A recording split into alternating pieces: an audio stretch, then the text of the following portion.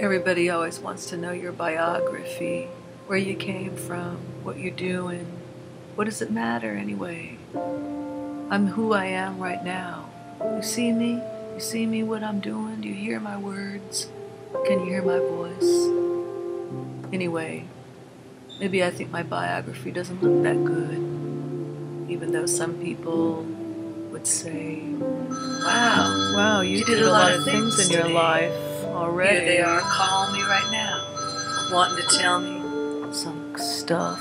My mother used to teach me all the songs, beautiful songs. Well, when I read other people's biographies with all their master degrees from Harvard and Yale and all these places, I thought, wow, like, what is my biography going to read? Like, little girl from Pueblo, Colorado, gets awarded by God beautiful talent from singing and shares it with the world by singing and ventures out into her life and sees and lives her life through her music. It's always blah blah blah blah blah. No, there wasn't any master's degrees. I didn't even go to school. Learned everything on my own. Wow, how boring.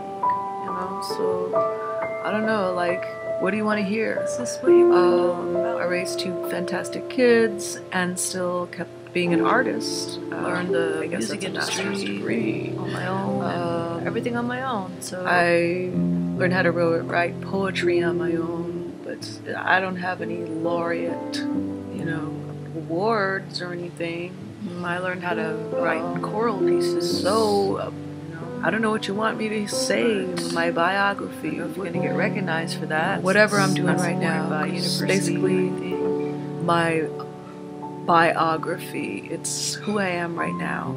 Kim Celeste, creative, in New York City, creating, an artist, singer, created, poet, composer. As my biography whatever continues, I want to do, as does my creativity life continues.